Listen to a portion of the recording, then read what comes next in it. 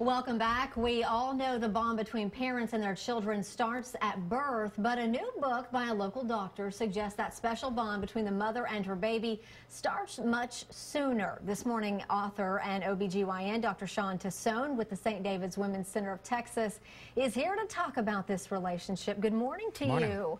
So you've got a copy of your book here. Yes. It is called Spiritual Pregnancy. Correct. So tell me about the concept of and this bond that happens much sooner than some of us think. I think we wrote this book, my wife and I were both OBGYNs, because we were looking at, I think we've lost the mystical side of healthcare. We've lost, you know, the ancient ways. It's more about medicines right now and big tests. And there wasn't any other more mystical thing I could think of than pregnancy, because this is the only time men can't experience this, when there's another human being inside your body. And women feel the baby move, they have dreams about the gender, they have old wives' tales about things, and all this kind of culminated into why do we have these things, and then how can babies can taste when they're in the uterus still, they can hear. How can women bond with their baby on different levels through things like yoga, journaling, dream journals, and things like that?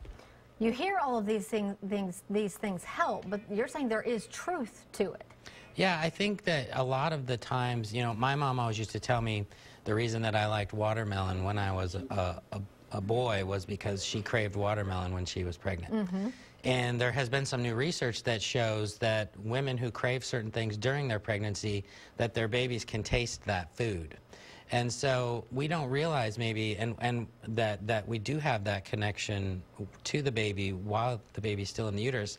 How does that then correlate into, you know, behavior, things you're doing during the pregnancy? But I think it's more like the mom and the baby have this special bond that I think we talk about after the babies are born. Women have been shown in their 90s to have DNA from their boys, if they had sons, still in their brains on autopsies years later, which shows that mother's intuition may actually be a real thing because that DNA is still connected with their mother. Mm-hmm. So it goes much deeper than just having the child.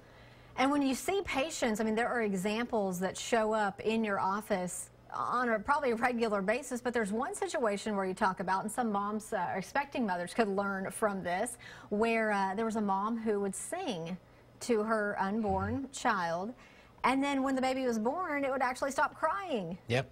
I think that the babies, if you watch, you probably don't see as many deliveries as I might, but when the dad starts talking to the baby after it's born, or the mother, when we put the baby on the mother's belly to breastfeed, the babies will immediately calm down. Mm-hmm. And they're used to that voice. They're used to the way that they talk and the songs. It's a comfort. It's something that they hear for 8-9 months, and so they get used to that. So it's definitely a way to soothe.